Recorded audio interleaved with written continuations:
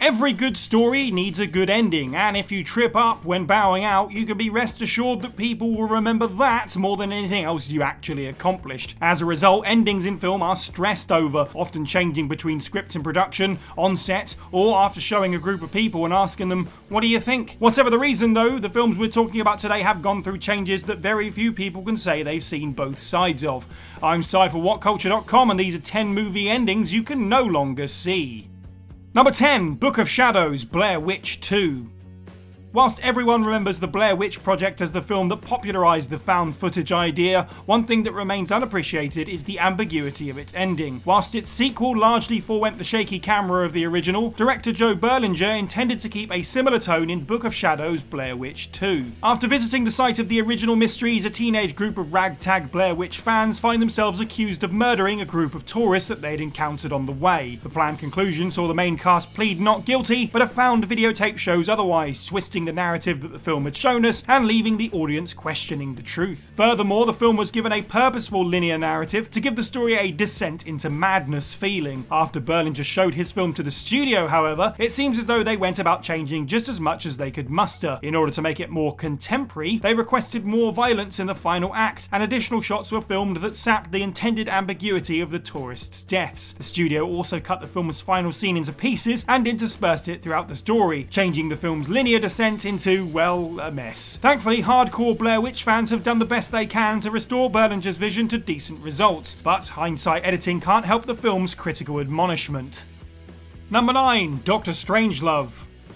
Dr. Strangelove has one of cinema's most striking conclusions. Faced with the looming reality of worldwide nuclear war, eccentric scientist Dr. Strangelove rises unexpectedly from his wheelchair with a plan to stop the destruction, and explosions suddenly go off around the world. Audiences were left with a sarcastic laugh of despair that no other film in its era could achieve. It also has one of the industry's most discussed alternative endings that is nearly too balmy to be believed. In the original script, the film continued with a pie fight in the Pentagon's war room. This 1960s classic originally closed by parodying the war front with a battle of cream and pastry. So close was this to being the case that not only was it shot, it was also shown to test audiences that included critics. Director Kubrick felt that the final scene became too farcical, and worse yet, his actors had lost focus in the fun of the pie throwing and had actually started laughing on camera. The final nail came when a preview of the film was due to land on the same day as the real-life assassination of John F. Kennedy. The line in the scene that exclaimed, "Our gallant young president has been struck down in his prime,"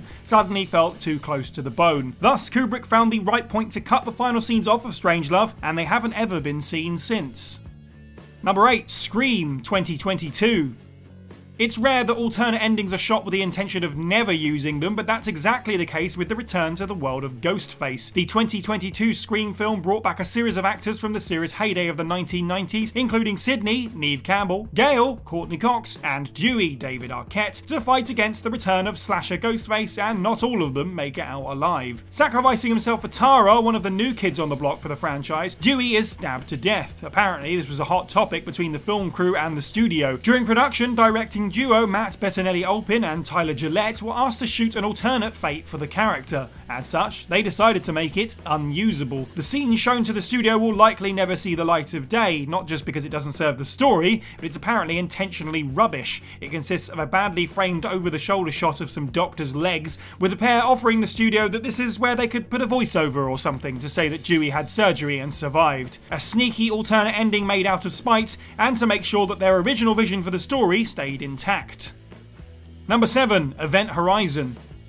Event Horizon tells the story of a space anomaly that defies reality, showing unlucky bystanders their greatest fears and possessing them in order to pull passing ships into its grasp. After absolutely flopping upon release, the film's unexpected surge of DVD sales caught the attention of both director Paul W.S. Anderson and Paramount Pictures. Hoping to capitalise, Anderson agreed to put together a director's cut. The film's final moments see a fight between Miller and a resurrected Dr. Weir, possessed by the now sentient Event Horizon ship. This was not the only proposed ending, however, and one which involved Miller facing off with the Burning Man he sees in his dreams had tested negatively in front of audiences and went unused. However, the director's cut DVD never materialised, and thus neither did this scene. Asked what became of the project in the ensuing years, Anderson said that it would never release, due to the sheer fact that most of it doesn't exist anymore. In 2012, a VHS tape from the shooting of the movie was found that gave its cult audience hope, but even today Anderson says that the project is indefinitely scrapped. We can only assume that this mysterious VHS, presumably tucked away in Anderson's private library, has the secrets that Event Horizon fans seek, and an alternate ending we'll quite likely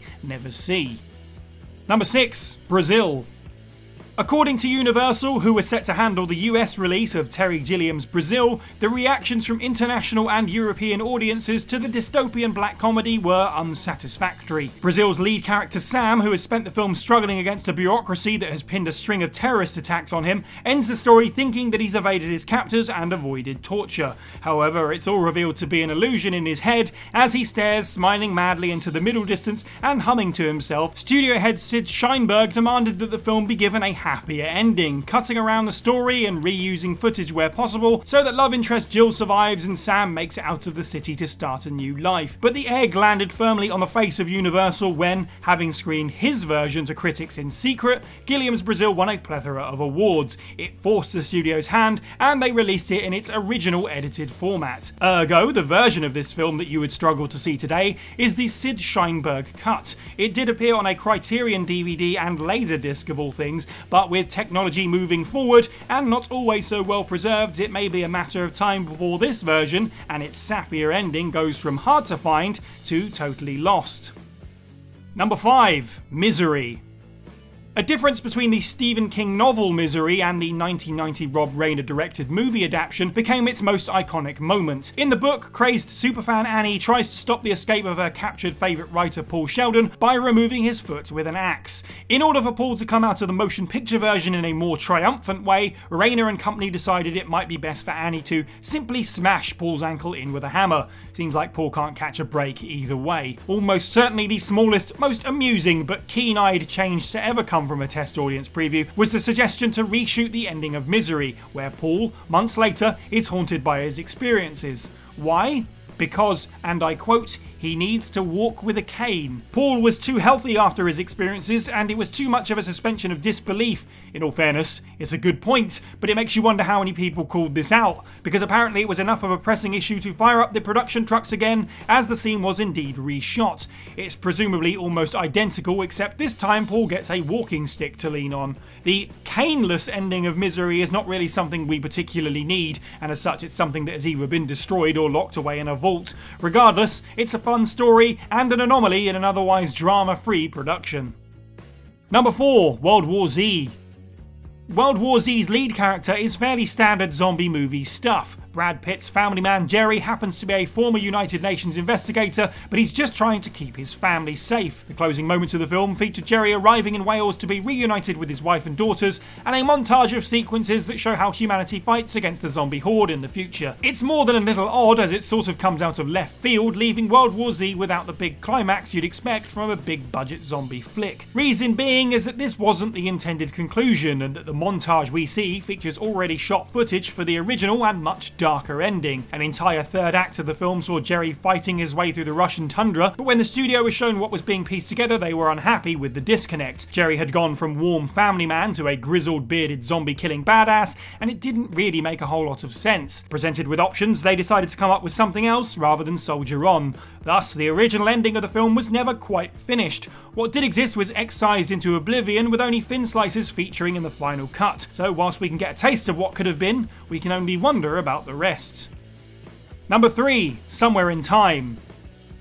1980s romance fantasy flick Somewhere in Time is, by general consensus, a fine if not fairly middle-of-the-road film. It explores time travel as obtained by hypnosis, so that our lead character Richard Coulier, portrayed by Christopher Reeve, can meet his otherwise unobtainable girl of his dreams that he sees in an old photograph. Something else that appears to be unobtainable is the original cut of the film. Somewhere in Time ends with the death of its protagonist, and through the point of view of the lens we see Coulier's spirit finally reunited with the woman he loves. It's a fine ending, but according to Hollywood Elsewhere's Jeffrey Wells, it was much better the way that he remembers it. Executing a technique that was rare in those days, Somewhere in Time originally ended with an extraordinary and extra long tracking shot that led us through the halls of the hospital and into the arms of Coulier's love, very slowly and very deliberately. In the 1980s, with very little trickery available, the shot would have been incredibly hard to capture. According to the film cinematographer Isadore Mankovsky, Universal Studios thought that it was too long and trimmed it down to a few edits, fading parts of the shot together to get the point across quicker. And then,